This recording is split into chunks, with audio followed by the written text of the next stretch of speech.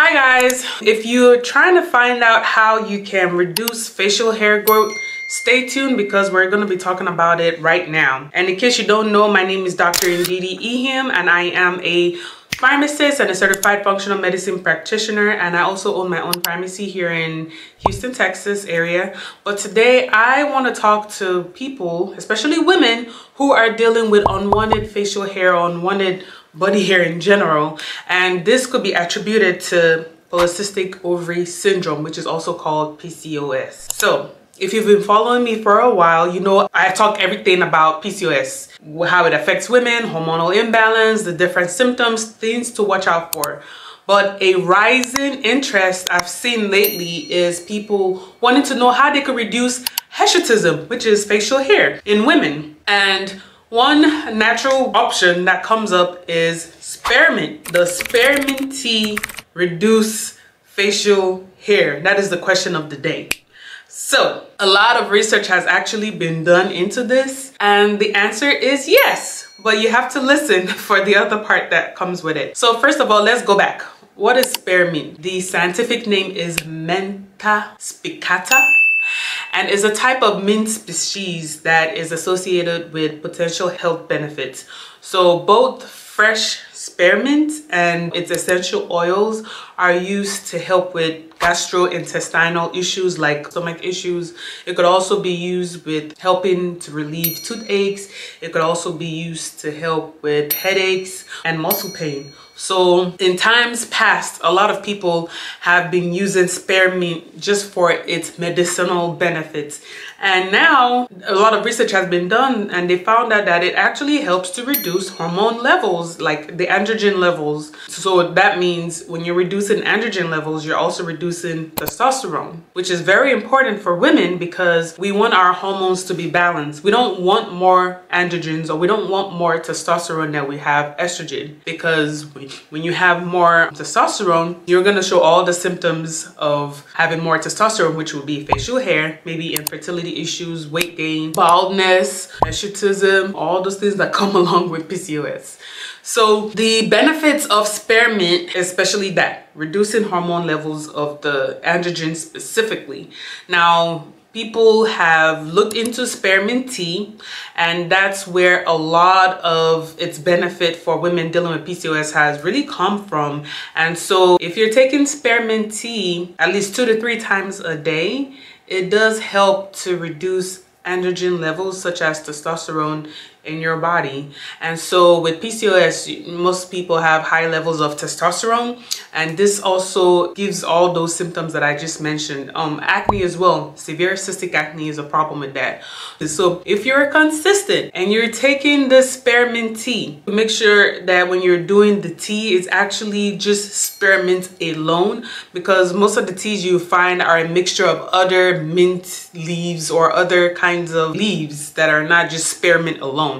So for you to really get the highest effect of the spearmint, if that's the route you decide to go, make sure that is 100% spearmint, nothing else in there. Now, you will boil the water, put your spearmint tea in there. If it's loose leaves or however you like to take your tea, you will boil it until it comes to like a proper boil for drinking, and then you sip on that tea, and you do that 2 to 3 times a day. And I would say be consistent with this for the next 30 days, and you start seeing a reduction of your hair growth. So let's say you have to shave every 5 days. Maybe now you just need to shave or do it less, maybe every other week. You don't need to shave until 2 weeks time, like, because your hair growth will be reduced significantly if you're really consistent with it. Now, outside of the tea, let's talk about the oil, the actual extract of the spearmint, so the essential oil. And so this is another thing that has been studied to where people see a benefit of actually rubbing the oil on the skin. This goes without saying again, it has to be 100% spearmint.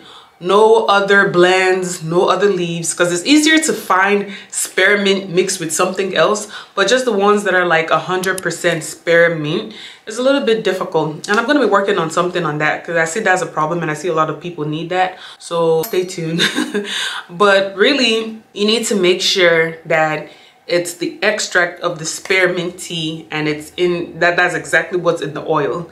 And you drop that on your skin wherever you're having the hair growth issue, and you do that. But taking the spearmint extract, you make sure you do it consistently, and nothing less than 30 days for you to start seeing an effect. Some people might have to do this for the next 4 months, for the next 6 months. Like, you have to give your body time to get used to the changes that you're just adding on, right? So let's just keep that in mind.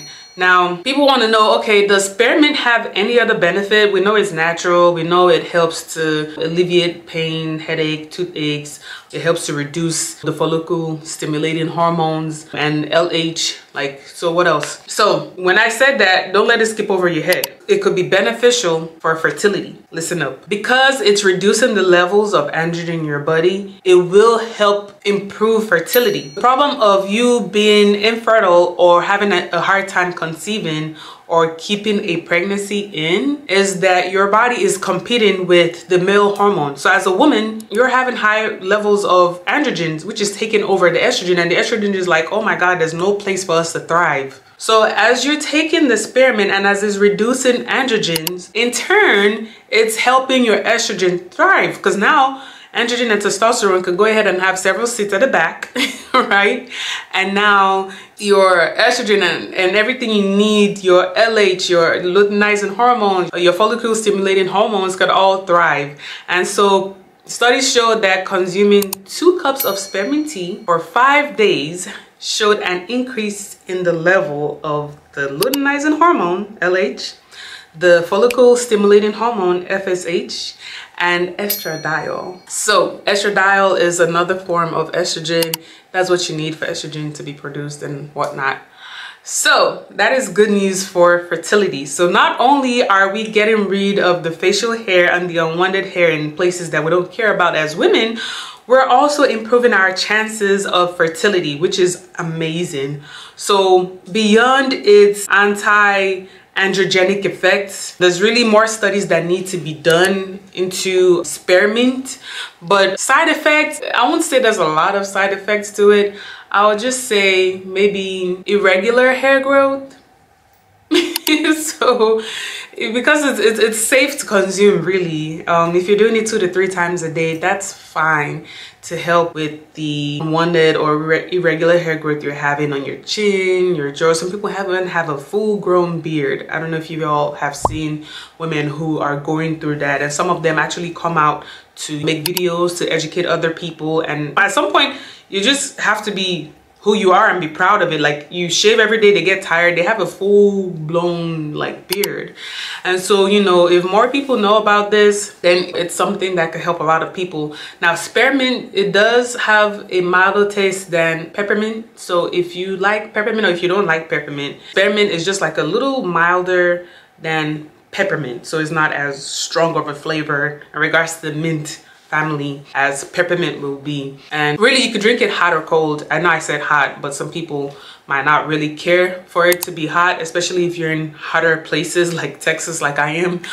You might not want to be consuming so much hot tea in the summer because it's already so hot. But yeah, that is essentially the benefit of spearmint tea. So yes, it does help improve with reducing facial hair growth, and the more you use it, the more you see an effect in that area. So the point is to reduce androgen all the way down so estrogen can thrive, which promotes fertility and reduces the male characteristics or symptoms of PCOS that we experience as women. So if you like any of this information, go ahead and hit subscribe, like, share, and save this video for another woman. If it's in your family, your child, your mom, your daughter, whoever needs to see this, go ahead and share it out, and make sure you follow for more videos in the future. Thank you and have a great day. Bye-bye.